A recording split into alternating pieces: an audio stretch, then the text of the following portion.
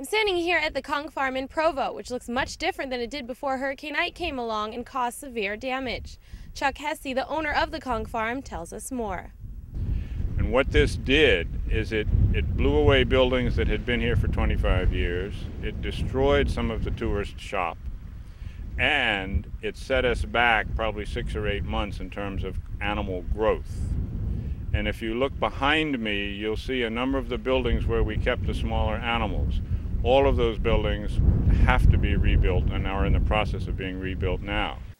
From talking to others who have lived in Turks and Caicos for many years, Mr. Hesse believes he now knows why his shores were hit with the storm surge brought on by Hurricane Hannah. It was this very surge that caused the damage to his conch farm.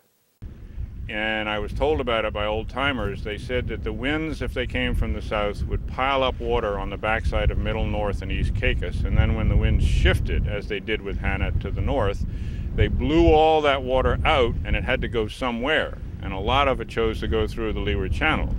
WIV asked him about the conch farm that he is building in Grand Turk as well, called Conch World.